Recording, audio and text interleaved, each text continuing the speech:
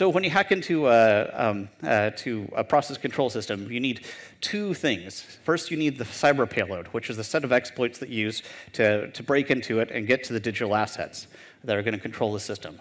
The second set of things that you're going to need is the physics payload. And the physics payload are the set of instructions that the attacker feeds to the control system to accomplish his goals. And if one or the other of these two fizzle, then the attacker still doesn't win.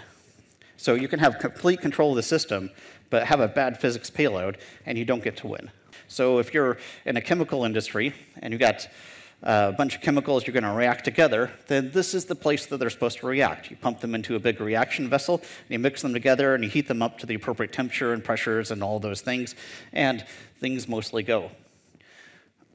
But as an attacker, when you're attacking these, the chances of you actually making things go wrong here aren't very high. That's because the engineer has already been through all this. He's put in pressure relief valves and birch discs, and there's a big catch basin in case it overflows, and he's got a whole bunch of PE ratings on this pressure vessel. So if you're not aware of that, if you build a pressure vessel, you've got to have a professional engineer actually stamp the side of it, and if the pressure vessel blows up, then the PE can go to jail. And so he's super motivated to design this so it won't fail catastrophically.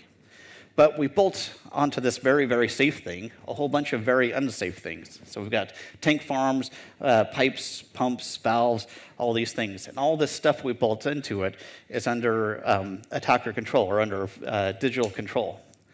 So the chemical reaction that's supposed to be happening here could happen someplace else, like over in a cracking column or a recirculation pump system or any place like that. The problem that the attacker has is that if he wants this chemical reaction to happen someplace else, someplace unsafe, he has to recreate all of the conditions, the pressures, the temperatures, the whatever else. So he's got to scavenge something else from the process to try and make this happen. And if you look at actually the failure data for a lot of these places, you can see these things happen. It's like, oh, well, this chemical leaked over into the recycling pump, and the recycling pump started the reaction, and then things went bad. So if you do anything with large amounts of water, then if your control system asks the water to stop suddenly and it can't, then bad things happen. So these are all pictures of places where the control system said, hey, water, just stop right now. And then the water said, not going to stop, and then bad things happened. So pressure transients are the basis for most attacks on piping infrastructure. So like here, this is a presentation I gave earlier. You can read more about it, where you have a valve and you basically bounce a pressure wave back and forth between the valve and someplace else. And the pressure wave gets bigger and bigger and bigger as you bounce it back and forth. This is what's known as a gravity hammer or steam void collapse, where we can push a bunch of steam through the system into a tank that's higher. And then as the stuff falls, then things compress and bad things happen. You can hit check valves. Pushing a motor against a check valve is a great way to start generating a bunch of pressure transients. So other types of attacks is a lot of times the states of things are meant to be all of one or all of the other. So in this case, let's say we've got an aqueous system versus a system with gas in it.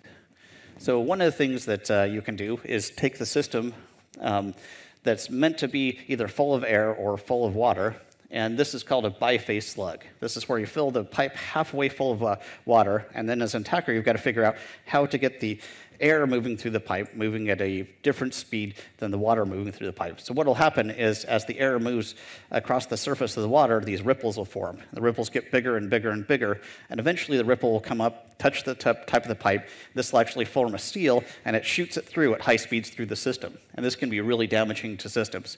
So then as an attacker, you have to go like, where can I get a whole bunch of compressed air? Which the answer is usually pressure vessel with heating control, and make it really, really hot, which increases the pressure, and then we push the air down through it.